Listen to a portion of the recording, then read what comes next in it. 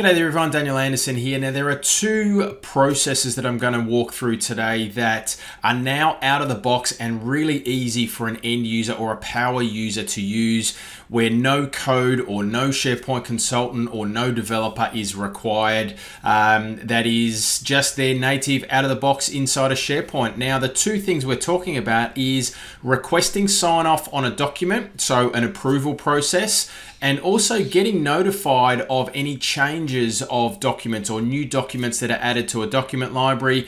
And I'll throw in a little bonus as well, and getting reminded about documents maybe that are coming up for review. We're going to have a look at that little process as well. So let's jump in and have a look. I'm in a controlled documents library where I've got a couple of documents. I've got a couple of custom metadata columns. I've got department, next review date, and document owner, and also a status.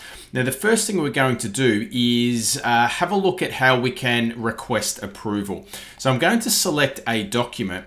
Now up under automate up here, we've got the ability to request sign off. Now that's from the command bar at the top, but I can also click the three little dots here, go to automate, and then I can click request sign off.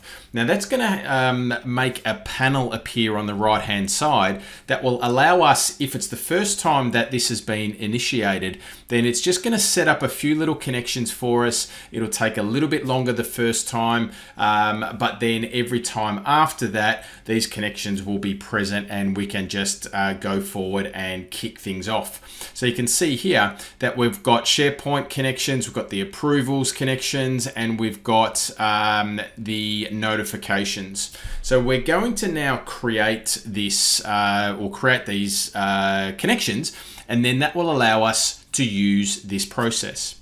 So that's now creating, and now once this is done, we're going to be able to type in a user's name who we want to approve this document. So I'm going to type in Alex's name.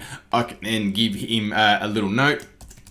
Can you please review and sign off? And I will run that flow. So what's going to happen here is Alex is going to get a little notification via email that I've requested a sign off for this particular document, and he can review it and then take action on it. So we'll have a look at the notification now from Alex's end.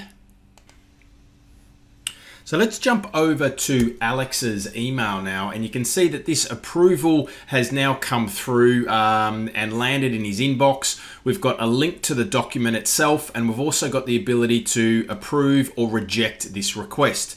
So I'm going to approve this. All good, and I'm going to submit that now, and that process has now been completed. So no code, out of the box, directly from the SharePoint document library itself. Now we can see here, once we initiate that process, we can see that we've got a sign-off status that is automatically updated once things are in process. So it was pending.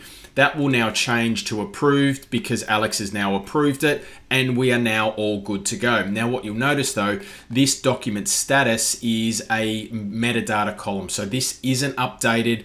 If you wanted to do that, then we'd need to extend that and make that an automated process to then flick that over and change that to review.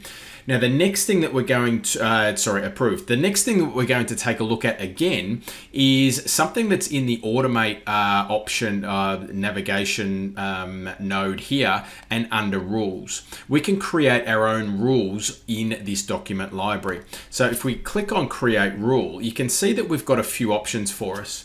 When a new file is added, we want to be notified. So what we can do here, when a new file is added, send an email to me, or we can choose other options. The document owner, who it was created by, or who it was modified by. But I'm going to set this to me. I'm going to hit create.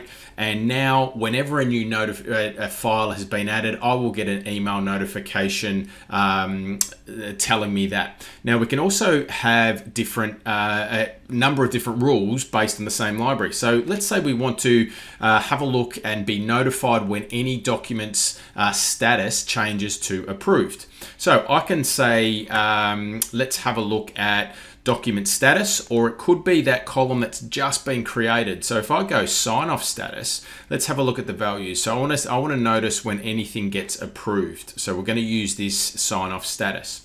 So what we can do is have our own little rule. We'll create a rule when data in the sign off status changes to, we'll enter a value, and the value is going to be approved. We want to send an email to me, or it could be one of those other options as well. So all of a sudden now we've got two automated workflows that previously we would have had to have gone to somebody to try and create one of those, whether it's using Power Automate or something like that. Now it's self-service and you can do that yourself. Now, the next thing we're going to take a look at is, because we've got a date column here, we can actually set up reminders as well. Because one of the, especially in document libraries like this that are controlled documents, they've got review dates.